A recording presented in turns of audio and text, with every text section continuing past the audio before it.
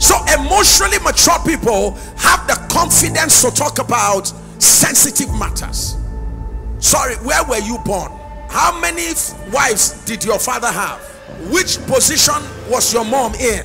Show me your primary school, secondary school, and sorry, most of you under the sound of my voice, especially our church girls, you only go into relationship with a church mind, believing that all men are true. The reality is, test every spirit. Sit down and ask questions. Hello, bros. Tell us, sweetheart, can we go do a little bit of a check? Because I love children, and if I love children, I don't want my marriage to become a prayer point. Do you have it? What's that? Let's go and check tubes. Are they open? Womb, is it still there? How will I know I have womb now? And you, no, I'm not saying you don't. That's what I want to confirm. Let's do basic checks. Bros, as handsome as you are, you mean I'm the one you've been waiting for all your life? You have not misbehaved?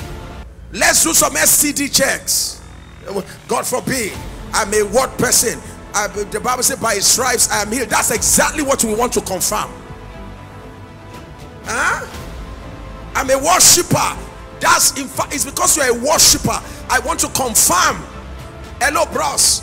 You are meeting with, we are going to meet doc. They will check me reproductive system to be sure I'm ready for you. The doctor will also check you. I can't confirm whether you are potent or not, but the doctor will confirm to me. He knows how to check you. Do you wake up in the morning or you are permanently in the grave? We need to know where you are. I'm tired of all the rubbish you see in church.